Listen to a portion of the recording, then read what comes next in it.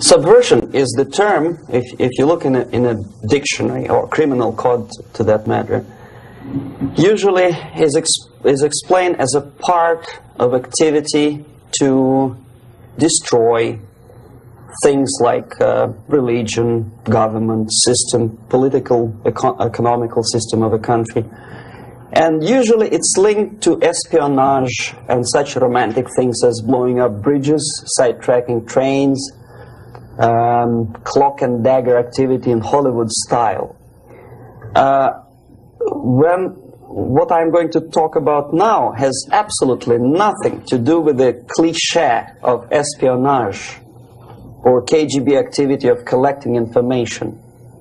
So the greatest mistake or misconception, I think, is that whenever we are talking about KGB, for some strange reason, starting from Hollywood movie makers to professors of political science and quote-unquote experts on Soviet affairs, or Kremlinologists as they call themselves, they think that the most desirable thing for Andropov and the whole KGB is to steal blueprints of some supersonic jet, bring it back to Soviet Union and sell it to the Soviet military-industrial complex. It's only partly true. If we take the whole time, money, and manpower that the Soviet Union and KGB in particular spends outside of USSR border, we will discover, of course there are no official statistics unlike with CIA or FBI, that the espionage as such occupies only 10 to 15% of money, time, and manpower. 15% of the activity of KGB. The rest, 85%, is always subversion. And unlike a dictionary of English, Oxford Dictionary, subversion in Soviet terminology means always a destructive, aggressive activity aimed to destroy the country, nation, or geographical area of your enemy. So there's no romantics in there, absolutely. No blowing up bridges, no microfilms in Coca-Cola cans, nothing of that sort. No James Bond nonsense.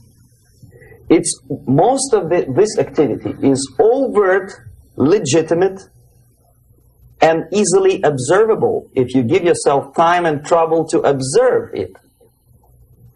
But according to the law and law enforcement systems of the Western civilization, it's not a crime.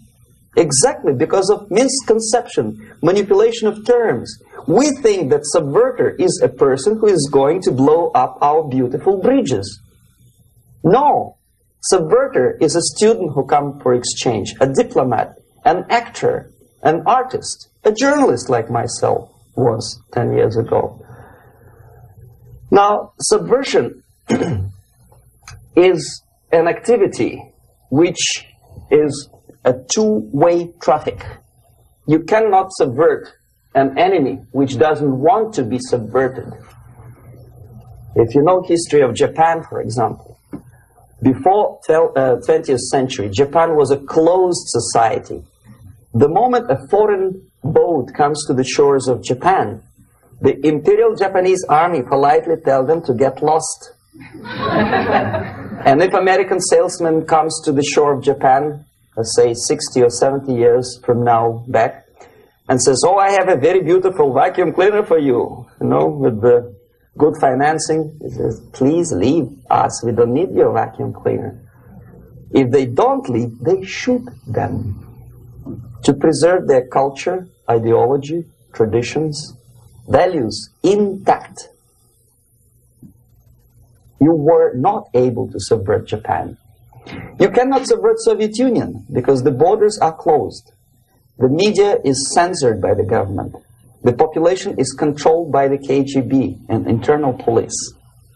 With all the beautiful glossy pictures of Time magazine and Magazine America, which is published by the American embassy in Moscow, you cannot subvert Soviet citizens because the magazine never reaches Soviet citizens. It's collected from the newsstands and thrown to garbage can. Subversion can be only successful when the initiator, the actor, the agent of subversion has a responsive target. It's a two-way traffic. United States is a receptive target of subversion. There is no response similar to that one from United States to the Soviet Union. It stops halfway somewhere. It never reaches here. The theory of subversion goes all the way back 2,500 years ago. The first human being who formulated the tactics of subversion was a Chinese philosopher by the name of Sun Tzu.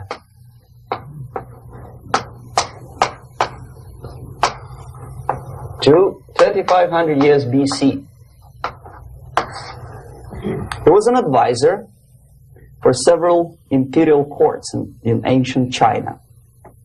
And he said, after long meditation, that to implement state policy in a warlike manner, it's the most counterproductive, barbaric, and inefficient to fight on a battlefield. You know that war is continuation of state policy, right? So if you want successfully to implement your state policy and you start fighting, this is the most idiotic way to do it.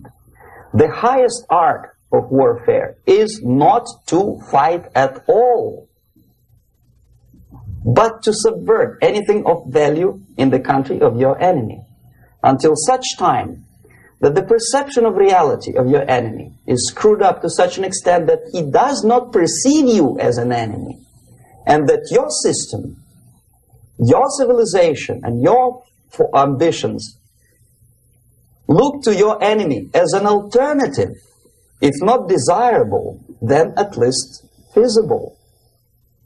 Better red than dead. That's the ultimate purpose, the final stage of subversion, after which you can simply take your enemy without a single shot being fired, if the subversion is successful. This is basically what subversion is. As you see, not a single mentioning of blowing up bridges. Of course, Sun Tzu didn't know about blowing up bridges. Maybe there were not that many bridges at that time. But the basics of subversion is being taught to every student of KGB school in USSR and to officers of military academies. I'm not sure if the same author is included in the list of reading for American officers, to say nothing about ordinary students of political science. I had difficulty to find the translation of Sun Tzu in the library of a university in Toronto and later on here in Los Angeles. But it's a book which is not available. It is forced to every student in USSR. Every student who is taught to be dealing further in his future career with foreigners. What subversion is? Basically, it consists of 4 periods, time-wise. If we start from here and go this way, time, right? This is the beginning point. The first stage of subversion is the process which is called, basically, demoralization. It says for itself what it is.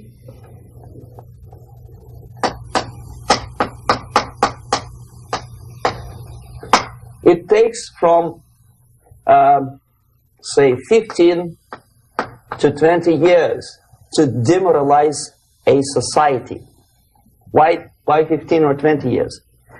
This is the time sufficient to educate one generation of students or children. One generation, one lifetime span of a person, a human being, which is dedicated to study, to shaping up the outlook, ideology, personality. No more, no less. Usually it takes from 15 to 20 years. What it includes? It includes influencing, or by various methods, infiltration, propaganda methods, direct contacts, doesn't really matter. I will describe them later. Of various areas where public opinion is formulated or shaped: religion, educational system, social life, administration, law enforcement system, military, of course, and labor and employer relations, economy. Okay? 5 areas. I will not write them down because we will not have enough space. Sometimes when I describe all the methods, students ask me question, are you sure this is the result of the Soviet influence? Not necessarily. You see, the tactic of subversion, about which I'm talking, is similar to the martial art, the Japanese martial art. If some of you are familiar with that tactic, probably you will remember that if an enemy is bigger and heavier than yourself, it would be very painful to resist his direct strike. If a heavier person wants to strike me in the face, it would be very naive and counterproductive to stop his blow. The Chinese and Japanese judo art tells us what to do. First to avoid the strike, then to grab the fist and continue his movement in the direction where it was before, right? Until the enemy crashes in the wall. You see? So, what happens here? The target country obviously does something wrong. If it's a free democratic society, there are many different movements within the society. There are obviously, in every society, there are people who are against this society. They may be simple criminals, ideologically in disagreement with the state policy, conscientious enemies, simply psychotic personalities who are against anything. Right? And finally, there are a small group of agents of a foreign nation, bought, subverted, recruited. Right? The moment all these movements will be directed in one direction, right? This is the time to catch that movement and to continue it until the movement forces the whole society into collapse, into crisis, right? So that's exactly the martial art tactic. We don't stop an enemy. We let him go. We help him to go in the direction we want them to go. Okay?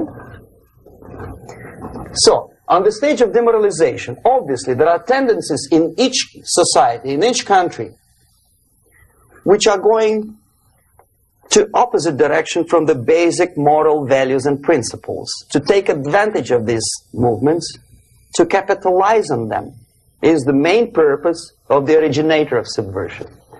So we have religion, we have education, we have social life, we have power structure, we have labor relations, unions, and finally we have law and order.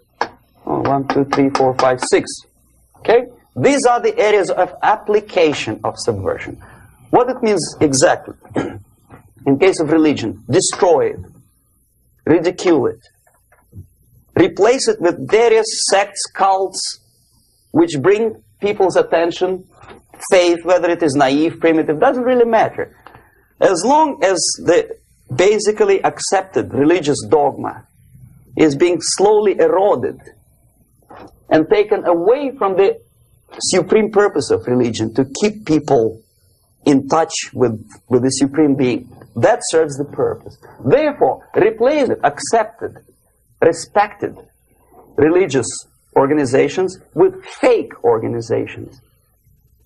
Distract people's attention from the real faith and attract them to various different faiths.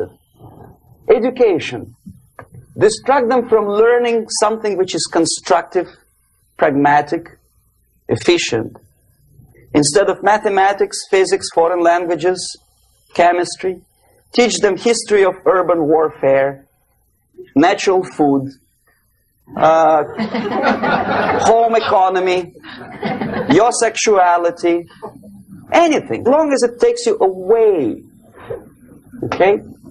Social life. Replace traditionally established institutions and organizations with fake organizations. Take away the initiative from people. Take away the responsibility from naturally established links between individuals, group of individuals, and society at large, and replace them with artificially, bureaucratically controlled bodies. Instead of social life and friendship between neighbors, establish social workers institutions. People who are on payroll of whom? Society? No. Bureaucracy. The main concern of social workers is not your family, not you, not social relations between groups of people. The main concern is to get the paycheck from the government. What will be the result of their social work doesn't really matter. They can develop all kind of concepts to show to the government and to the people that they're useful. Okay. Away from the natural links. Power structure. Okay. The natural bodies of administration, which are traditionally either elected by people at large or appointed by elected leaders of society, are being actively substituted by artificial bodies. The bodies of people, groups of people, whom nobody elected. Never. As a matter of fact, most of the people don't like them at all, and yet they exist. One of such group is media. Who elected them? How come they have so much power? Almost monopolistic power on your mind. They can rape your mind. But who elected them? How come they have a nerve to decide what is good and what is bad for the elected by you, president, and his administration? Who the hell are they? Spiro Agnew, who was hated by the liberal left, called them a bunch of enfeebled snobs. And that's exactly what they are. They think they know. They don't. The level of mediocrity. In a big establishment like New York Times, Los Angeles Times, major television network, you don't have to be excellent journalist. You have to be exactly a mediocre journalist. That's easier to survive. There's no competition anymore. You have your good, nice income, $100,000 a year. That's it. Whether you are better or worse doesn't really matter anymore. As soon as you're smiling to the camera and do your job. That's it. No more competition. Power structure slowly is eroded by the bodies and groups of people who do not have neither qualification nor the will of people to keep them in power, and yet they do have power. Okay. Together with that, there is another process. Law enforcement, law and order organization and structure is being eroded. For the last 20, 25 years, if you see old movies and new movies, you can see that in new movies, a policeman, an officer of the United States Army looks dumb, angry, psychotic, paranoid. A criminal looks nice, kind of, well, he smokes hash and shoots the whatever drug, but basically he's a nice human being. He's creative. And he's unproductive only because society oppresses him. Whereby a general of Pentagon is always, by definition, a war maniac.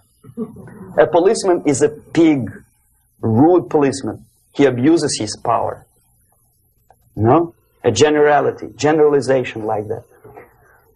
The hatred, the mistrust to the people who are supposed to protect you and enforce law and order. Moral relativity. The Angelo Buono process lasted 2 years in Los Angeles. And yet there are still some lawyers who say, look, he's a nice character, as a matter of fact. There was some witness who said, also a criminal, who said, well, he's a nice guy. I asked him one day to burn a house of my enemy, and he wouldn't do it. He's a nice fella. Erosion. A slow substitution of basic moral principles, whereby a criminal is not a criminal, actually. He's a defendant. Even if his guilt is proven, there is still a doubt to kill or not to kill, to be or not to be. Thou shalt not kill, yes. But this line may not necessarily be applicable to a murderer. Thou shalt not murder. That should be the presumption, not that thou shalt not kill. Okay, labor relations. At this stage, within 15 to 20 years, we destroy the traditionally established links of bargaining between employer and employee. The classical Marxist-Leninist theory of natural exchange of goods. A person A has 5 sacks of grain and person B has 5 pairs of shoes. And the natural exchange without money is when they bargain between each other.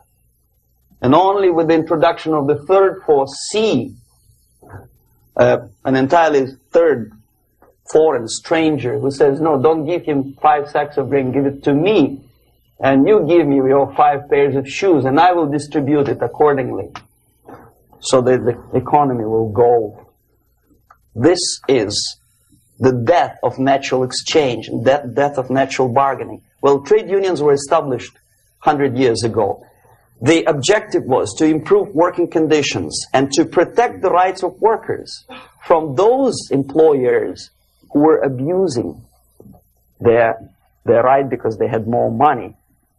Objectively, at that time, initially, the trade union movement did work. What we see now is that the bargaining process is no longer resulting in the compromise, which is leading objectively to betterment of working conditions and increase of salary. What we see is that after each prolonged strike, the workers lose. Even if they have 10% increase of their salaries, they cannot catch up due to inflation and due to missed time. More than that, millions of people suffer from that strike because economy now is interdependent. It's intertwined like one body. If previously steel workers, say 100 years ago, could strike and nobody would suffer, now it's impossible anymore. If a garbage collector strikes today, the rest of the multi-million city is stinking. I mean, there's no more service. In Quebec, for example, we had the electricians who were on strike in the middle of winter. You can freeze your bottom, and they still were on strike. Did they catch up with the salary? No, they lost. Who benefited? The leaders of trade union. What is the motivation for strike? Improving of a workers' condition? No, obviously it's not. Then what is it? Ideology. To prove to these capitalists. And the obedient horde of workers, like sheep, follow these people. And they cannot disobey. Why? Because if they do, you know what happens to them. Pickets, murders, shooting truck drivers by picketers. In Montreal, for example, I saw with my own eyes when I was correspondent of CBC International, Canadian Broadcasting Corporation, when the workers of aircraft factory destroyed computers and the equipment in the factory. And the administration employed strike breakers. Their cars were turned upside down and burned. Their houses were burned. Their kids were intimidated. And some victims were there. Of that we can be sure. Why? To improve conditions of workers? No. Ideology. Okay, so this is what happens basically. It may or may not happen without the help of the Soviet Union. But the natural tendencies are being greatly taken advantage of and capitalized by the Soviet propaganda systems. How? Whenever trade union strikes, we have influx of propaganda, mass media, ideological dissemination. The workers' right. And we repeat it like parrots. Yes, workers' right. Whose rights? Workers? No. The only freedom of worker to sell his labor according to his own desire and will is taken away from him. By whom? By trade union boss. Unlimited power is given. Responsibility. I want to sell my labor not for $2.50 an hour, but for $2. I don't have right. My freedom is denied to me. I know that if I sell my work for $2 an hour, not for $3 an hour, I will compete better with the other guy who is lazy and more greedy. I don't need $3. I need only $2. No, I was made to believe by media, by business, by advertising agencies that I need more and more and more. Have you ever heard any advertising on TV to consume less? No. No way.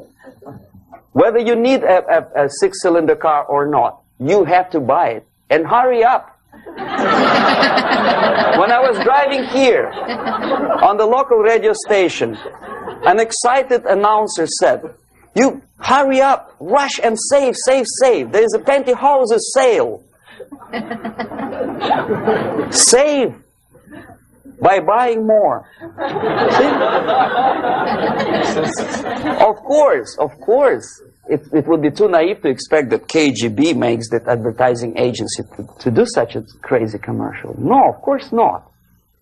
But what we did when I was working for Novosti Press, we would snow plow editorial offices, student organizations, religious groups with literature of class struggle. If not directly Marxism-Leninism propaganda, then a propaganda of a legitimate aspirations of working class, betterment of life, equality. Equality, mind you.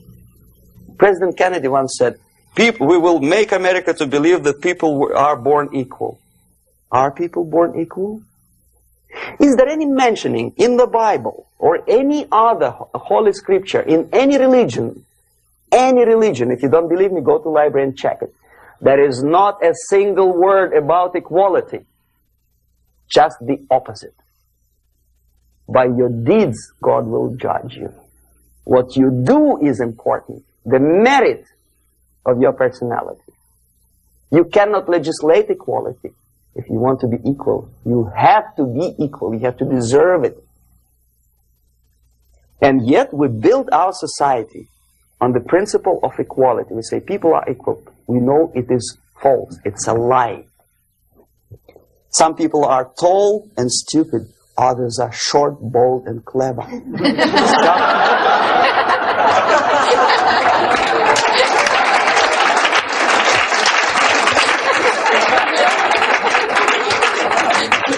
If we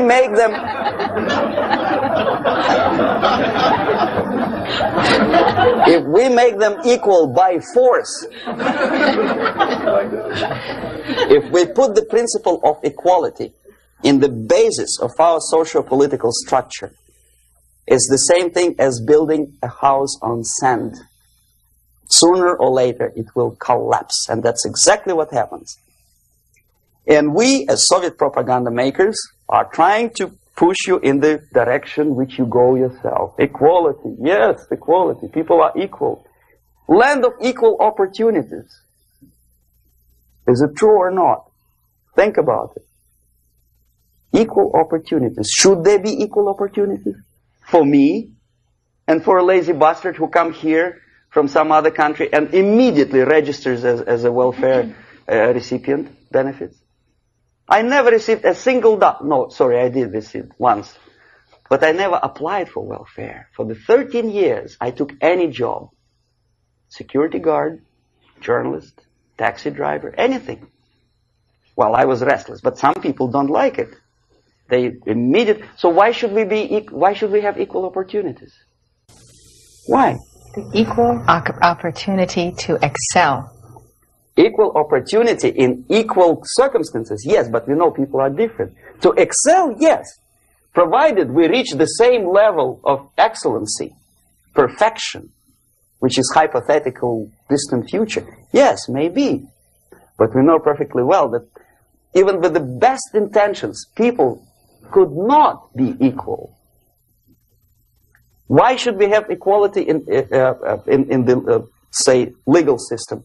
Myself, I'm considering myself a law-abiding citizen, and a person who comes here to rob and shoot, say, the United States administration under Carter imported thousands of Cuban criminals. They were non-criminals, yet they were accepted. Do you think it's fair if myself and my wife from Philippines, who work like excuse me, horse as a lab technician in a hospital should have the same rights as a criminal from Cuba? Why? And yet we repeat as parrots, equality, equality, equality. And the Soviet propaganda system helps us to believe that equality is something which is desirable. Democracy, as it was established by fathers of this country, of this system in the last century, is not equality. It's the system where different people, unequal people, have a chance to survive and help each other in constant competition, in constant perfection. Not inequality, which is superimposed from a godfather or nice person in Washington, D.C. And the absolute equality exists in Soviet Union, quote-unquote equality. Everybody is equal in dirt, except some people are more equal than the others in Politburo. So, the moment you bring a country to the point of almost total demoralization, when nothing works anymore, when you are not sure whether it is right or wrong, good and bad, but there's no division between evil and good, when even the leaders of church sometimes say, well, violence for the sake of justice, especially social justice, is justified in countries like Nicaragua, El Salvador, well, maybe Rhodesia. And we listen to them and say, yeah, probably it's true. Is it true? No, it is not true. Violence is not justified, especially for the sake of quote-unquote social justice introduced by Marxist-Leninists. That is my former colleague from Novosti Press Agency. Okay, so we reach that point. The next step is destabilization.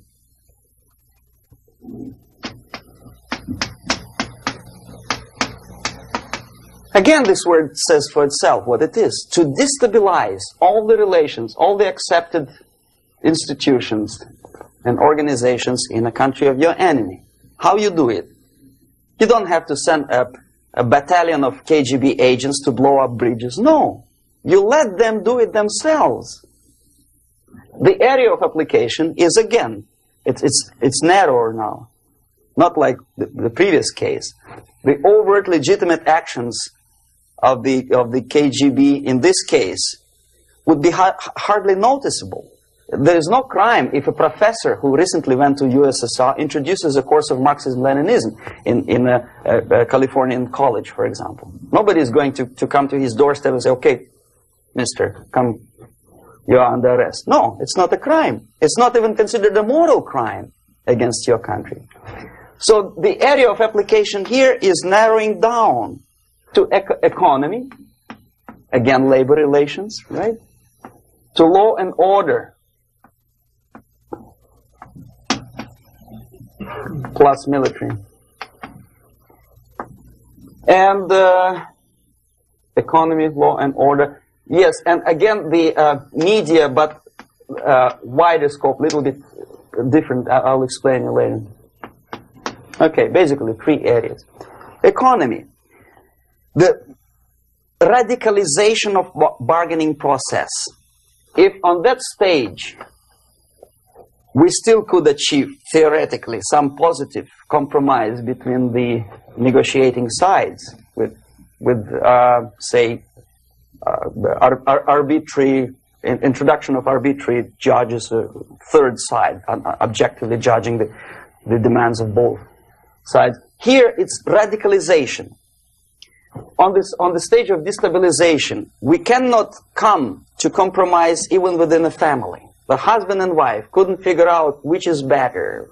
Husband wants his kids to eat at the table, and wife wants a child to roam around the room and drop food all over the floor. They cannot come to compromise unless they start a fight. It's impossible to reach a compromise, constructive compromise, between neighbors. Some people say, I don't like you to watering your lawn at that time because exactly at that time I'm walking my dog and he's getting nervous. He cannot pass his bowels, you know. So they cannot compromise. They go to a civil court or something like that. Radicalization of human relations. No more compromise. Fight, fight, fight. The normal, traditionally accepted relations are destabilized. The relations between teachers and students in schools and colleges. Fight. The relations between, in economical sphere, between laborers and employers are further radicalized. No more acceptance of the legitimacy of demands of workers. Unlike Japanese, with the theory Z, if you ever heard about it, where the workers are involved in the decision-making process, therefore they don't have moral incentive to fight their bosses. In the United States, it's just the opposite. The harder is the fight, the better. The more heroic they look. When the Greyhound network was on strike recently, the correspondents of local TV networks all over the United States were approaching these strikers, and they say, oh yes, we are doing something nice. They look like heroes and they were proud. There was some family, the husband was bus driver. Now they decided in a protest against the bosses to camp somewhere in the forest. And they were presented to the audience as a heroic, nice people. You see? The violent clashes between passengers, picketers, and the strikers are presented as something normal. 10, 15, 20 years ago, we would be angry, say, why so much hatred? Today we are not. We say, well, commonplace. Radicalization, militarization sometimes. As I explained on that stage, I took a step a little bit further. Shooting people. Okay, law and order now also is pushed into the area where previously people settled their differences peacefully and legitimately. Now we are getting with this court cases in the smallest irrelevant cases. We cannot solve our problems anymore. The society at large becomes more and more antagonistic between individuals, between groups of individuals, and the society at large. The media puts himself in the opposition to the society in general, at large. Separate, alienated. Okay? On that stage, you remember I was talking a couple of hours ago about the sleepers. That's when the students from, say, United States, if they are trained in Lumumba University, or developing nations, that's the students I was dealing with, are being sent back from the Soviet Union here. Or if they were already in the United States, in the country, which is the object of subversion, they spring to action. The sleepers go up. They slept for 15 to 20 years. Now they become leaders of groups, preachers, I don't know, public figures. Prominently they actively include themselves in a political process. All of a sudden we see a homosexual. 15 years ago he did his dirty job and nobody cared. Now he makes it a political issue. He demands recognition, respect, human rights, and he rallies a large group of people. And there are violent clashes between him and police, his group and ordinary people, no matter what. It's black against white, yellows against green, doesn't matter where the division line goes. As long as this group come into antagonistic clash, sometimes militantly, sometimes with firearms, that is destabilization process. The sleepers, many of whom are simply KGB agents, become leaders of the process of destabilization. Doesn't mean that Comrade Andropov sends Comrade Ivanov to the United States. The person who takes care is already here. He is a respected citizen of the United States. Sometimes he gets money from various foundations for his legitimate struggle for, I don't know, human rights, women's rights, kid lib, prison lib, whatever. There are sympathetic Americans who donate their money to him. Stabilization process usually leads directly to the process of crisis. In case of developing nations, that's the area where I was active. The process starts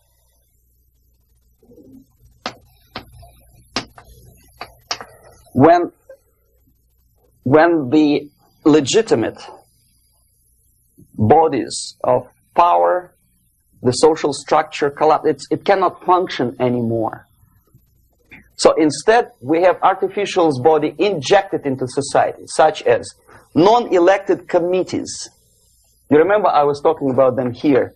Social workers who are not elected by people, media who are self-appointed rulers of your opinion, some strange groups which claim that they know how to lead society forward. They don't usually. All they care is how to collect donations and sell their own concocted ideology, mixture of religion and ideology. Here, we have all this artificial's body claiming power. If the power is denied to them, they take it by force. In case of Iran, for example, all of a sudden we have revolutionary committees. What kind of revolution? There was no revolution yet, and yet they had the committees. They were taking power of judgment. They had the power of execution. They had the power of legislation, and that they had the power of judicial. All of them combined in one person, who is half-baked intellectual, sometimes graduated from Harvard University or Berkeley. He comes back to his country and he thinks that he knows the answer to all the social, economical problems. Okay? Crisis is when society cannot function any more productively. It collapses, obviously. That's the word for crisis. So therefore, the population at large is looking for a savior. The religious groups are expecting a Messiah to come. The workers say, we have family to feed. Let's have a strong government, maybe socialist government, centralized. When somebody put the employers on their place and let us work. We are sick and tired of going to strike and missing overtime and all that stuff. We need some strong man, strong government, a leader, a savior is needed. Population is sick and tired already. And here we are. We have a savior. Either a foreign nation comes in, or the local group of leftists, Marxists, no matter what they call themselves, Sandinista, a reverend or some sort, Bishop Muzureva, like in Zimbabwe, doesn't matter. A savior comes and says, I will lead you. So we have two alternatives here. Civil war and invasion. Okay? See how it goes? Civil war, we know what it is. Lebanon is the best example. The civil war, which was artificially implanted in Lebanon by injection of force of PLO, Palestinian Liberation Organization. Invasion we have in many other countries like Afghanistan, name any East European country, it was invaded by the Soviet army.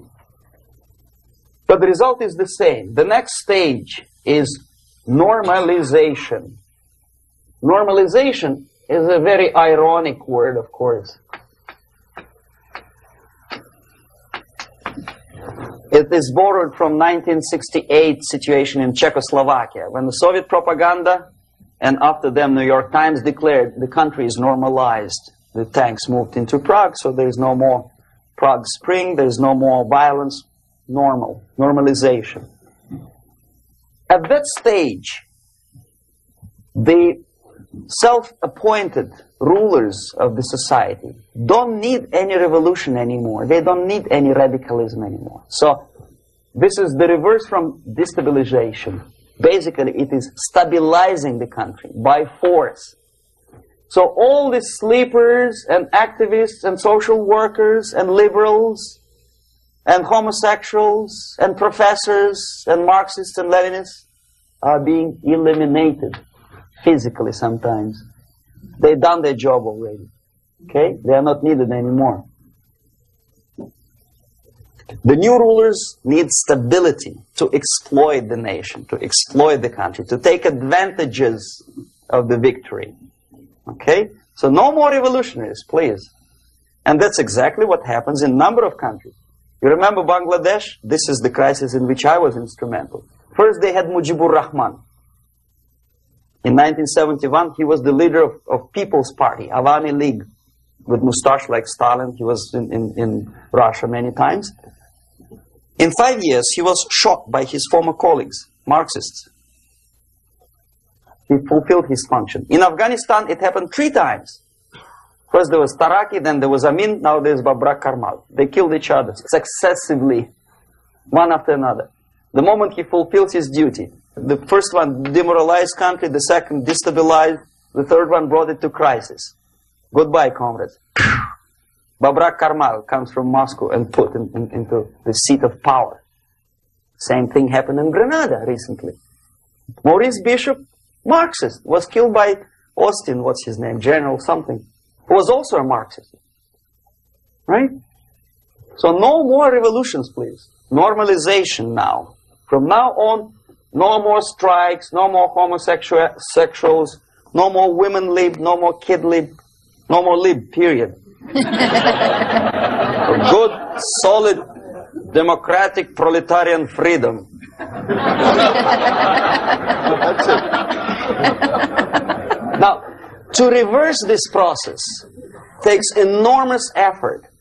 When today, United States had to invade Grenada to reverse the process of subversion. Some people say, boy, this is not good, it's not kosher to invade the beautiful country, island of Grenada. Well, why didn't you stop the process here, when Grenada was just approached by leftists? Why not to prevent Maurice Bishop to come in power in the first place? Did Grenadians want him? Very questionable. They didn't know who was Maurice Bishop in the first place. He came to power by coup d'etat himself.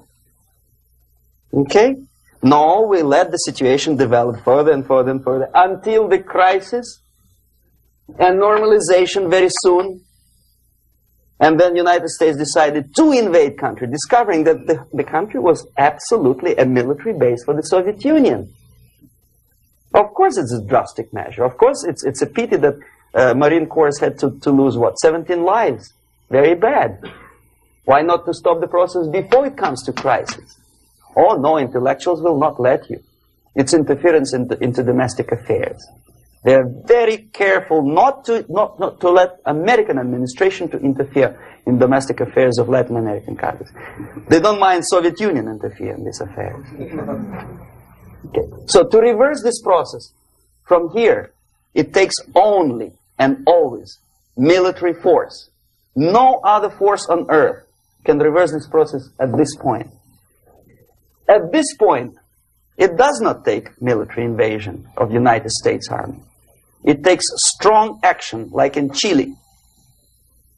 A CIA covert involvement to prevent the savior from outside to come into power and to stabilize country before it erupts into civil war.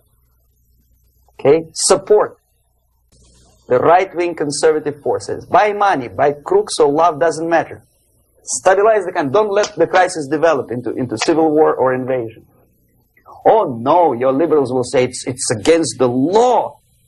The Congress will not appropriate money for covert actions of CIA. Why not? Should we wait till the normalization come and Soviet tanks land in Los Angeles airport? Now, at that point, at the point of destabilization, also the process could be reversed. Again, easily than this. No CIA involvement at this point. You know what it takes here? Restriction of some liberties for small groups which are self-declared enemies of the society. As simple as that. Oh no, the media and liberals will tell you this is against the American Constitution. How can we,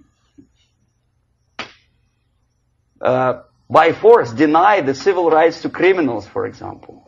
It's not good. Okay? So we allow them to, okay, if you allow the criminals to have civil rights, go on and bring the country to the crisis. This is a bloodless way to do. Curb the rights. I mean, not to put them in prison. No, no, I'm not talking about putting all the gays from San Francisco in the concentration camp.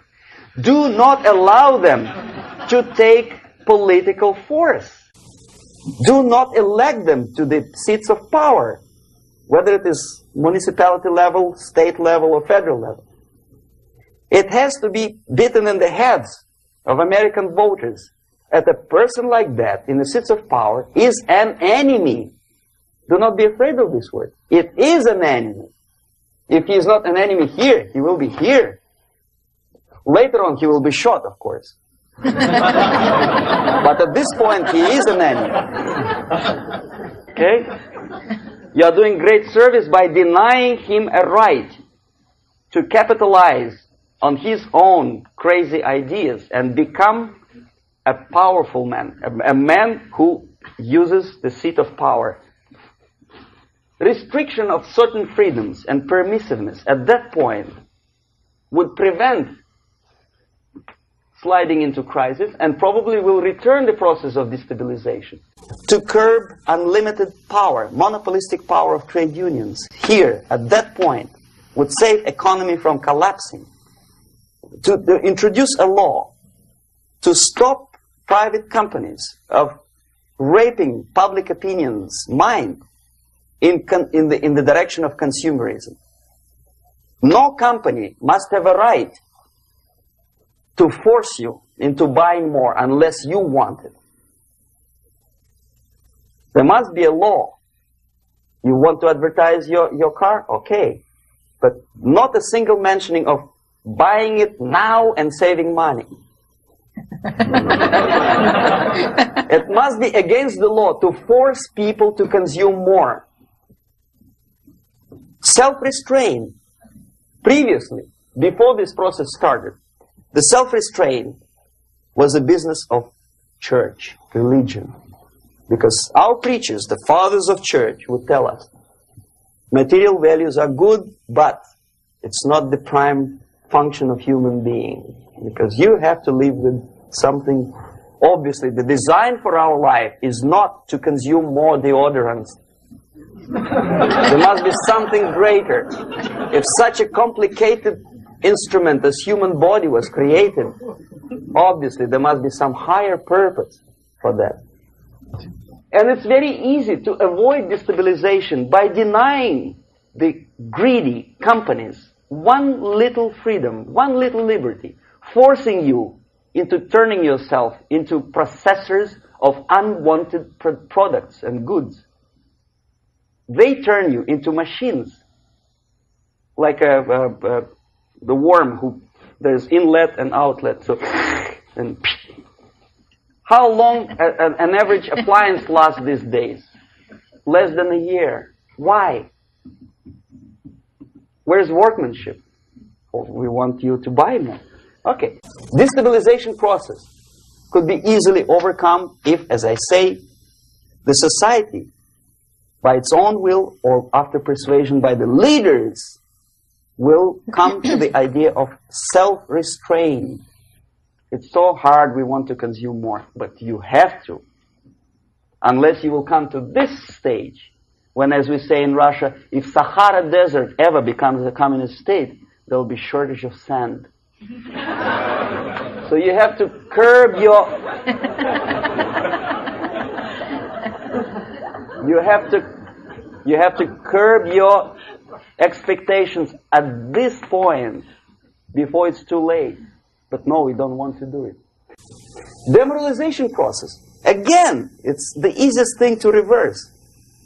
First of all, by restricting import of propaganda. The easiest thing to do. Unlimited, unrestrained import of Soviet literature, Soviet journalists. Giving Soviet propaganda and ideological agitators equal time on American TV network. It has to be stopped. And it's easier. They won't be offended, mind you. As a matter of fact, they will respect America more.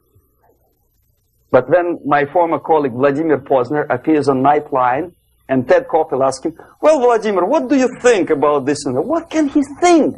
He's an instrument of propaganda. He thinks what Comrade Andropov tells him to think. He's just a nice, articulate mouthpiece of the Soviet subversion system. And Ted Koppel makes you believe that my friend Vladimir Posner thinks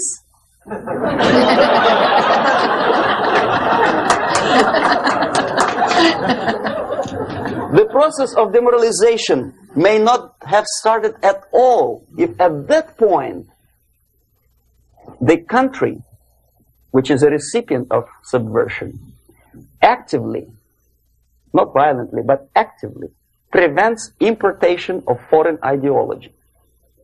I don't want America to follow the pattern of ancient Japan. You don't have to shoot every foreigner when it approaches the sacred borders of the United States. But when he offers you a junk in the disguise of very shiny something, you have to tell him, no, we have our own junk.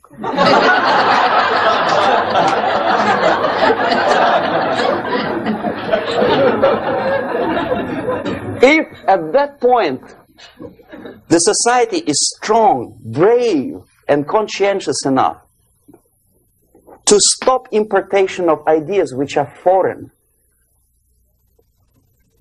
then the whole chain of events could be prevented. Recently I've been to Philippines, and I was shocked how in big cities like Manila, children listen to deafening music. A melodious nation with long traditions of good, nice ethnic music, introduced by Spanish long time ago, maybe 2 centuries, 3 centuries ago, I don't remember how. All of a sudden listen to musical garbage, blasting their radios at full blast, at full volume. Why? In India, I spent many years watching the reactions of Indians walking out of movie theaters after seeing Hollywood production. They couldn't figure out why Americans are so wasteful. They smash their cars, their shiny cars, every 5 minutes. How come they shoot each other for $500,000? Is it true that they're so obsessed with sex? Can you imagine showing a movie where each 5 minutes there's a copulation on the screen to a country like India with long tradition of respect to these private matters, or to Pakistan? And United States expect these people to respect you? No way. Oh yes, they will see the movie, they'll pay 5 rupees to see that garbage, but they walk out and will tell their kids, don't respect Americans, don't be like Americans. See? So, the process of demoralization could be stopped right here, both as an expert and as an import. And that takes one step, one very important thing to do. You don't have to expel all the KGB agents from Washington, D.C. The most difficult and at the same time the simplest answer to the subversion is to start it here and even before, by bringing back the society to religion, something that you cannot touch and eat and put on yourself, but something that rules society and makes it move and preserve it. A Soviet scientist, Shafarevich, who has nothing to do with religion, he is a computer scientist, did a very intensive research on the history of socialist countries. He calls socialist or communist any country with a centralized economy and a pyramidal style of power structure. And he discovered, actually he didn't discover it, he just brought to attention of his readers, that civilizations like Mohenjo-Daro in the river Indus area, like Egypt, like Maya, Incas, like Babylonian culture, collapsed and disappeared from the surface of Earth. The moment they lost religion, As simple as that. They disintegrated. Nobody remembers about them anymore. Well, distantly. So, the ideas are moving society and keeping mankind as society of human beings, intelligent, moral agents of God. The facts, the truth, the exact knowledge may not. All the sophisticated technology and computers will not prevent society from disintegrating and eventually dying out. Have you ever met a person who would sacrifice his life, freedom, for the truth like that? This is truth. I never met a person who said, this is truth and I'm ready to shoot me. To defend the truth. Right? But millions sacrifice their life, freedom, comfort, everything for things like God. Like Jesus Christ. It's an honor. Some martyrs in the Soviet concentration camp died. And they died in peace. Unlike those who shouted, "Long live Stalin," knowing perfectly well that he may not live long. Something which is not material moves society and helps it to survive. And the other way around. The moment we turn into 2 by 2 is 4 and make it a guiding principle of our life, our existence, we die. Even though this is true, and this we cannot prove. We only can feel and have faith in it. So the answer to ideological subversion, strangely enough, is very simple. You don't have to shoot people, you don't have to aim missiles and Pershings and cruise missiles at Andropov's headquarters. You simply have to have faith and prevent subversion. In other words, not to be a victim of subversion. Don't try to be a person who in judo is trying to smash your enemy and being caught by your hand. Don't strike like that. Strike with the power of your spirit and moral superiority. If you don't have that power, it's high time to develop it. And that's the only answer. That's it. Thank you.